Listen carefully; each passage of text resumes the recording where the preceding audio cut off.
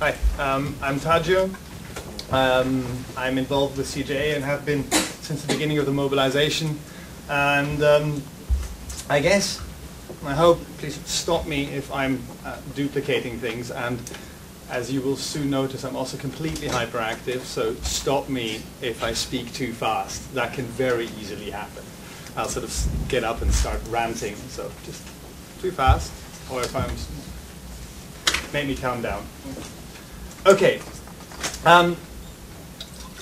what I was going to be speaking about for a few minutes was, I'm going to try and put, in a way, what you had said into the kind of concrete context, the critique of green capitalism, into the context of what's actually happening inside the COP. So I'm not sure how much you've kind of talked about that.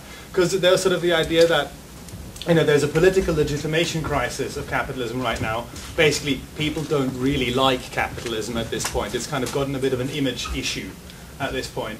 The same applies for institutions of national governance. You know, parties are becoming less and less popular, membership rates are decreasing, voting rates are decreasing across the board. So there is this kind of political crisis of legitimation. So I might stand up because there's also this annoying pole right here. There is a second crisis, an economic crisis, which is sort of partly a crisis of overaccumulation. You have all this capital sloshing around that can't really go anywhere productive. You can't really invest it productively because there isn't any very sort of sexy, exciting technological driver of growth. And at the same time, people have had very low wages for about 30 years as a result of the neoliberal offensive. That means lots of stuff produced, not enough people who have purchasing power. That means too much capital that can't be profitably invested. That leads to financialization and the crisis of overaccumulation. That was just like a 30-second political economy of a crisis of overaccumulation. But those are the two things that are happening right now. And at the same time, there is not just the climate crisis, there is a wider ecological crisis that you might call the biocrisis. Right? You have a crisis of desertification, crisis of water access, crisis of food, crisis of biodiversity.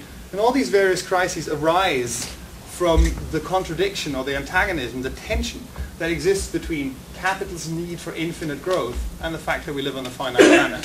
So what I was going to say, I was going to try and take these various macro crisis phenomena and show how they're reflected inside the COP process.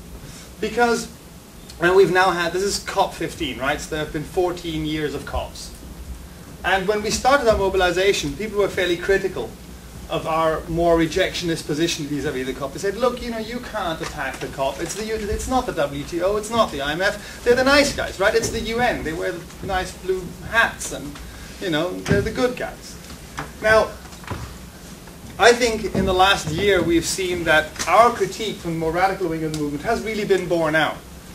And it's not just been borne out by the fact that it's absolutely sure that there won't be a good deal in Copenhagen. Maybe I stop for a moment. Does anybody in this movement, in this room, believe that there will be a good deal coming out of Copenhagen?